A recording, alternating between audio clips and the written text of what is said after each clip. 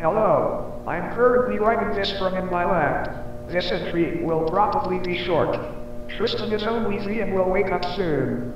But this is mostly just to test things. Bye.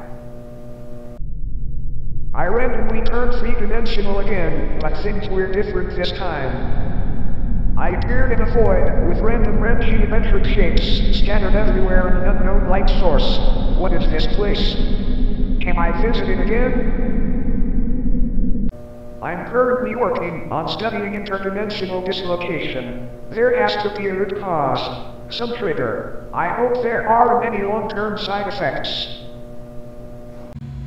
I'm doing various tests on myself, trying to figure out what causes the polygonization. It hurts a lot, but I must keep a smile, for Tristan's sake. Not in front of Tristan. I almost lost him in that void.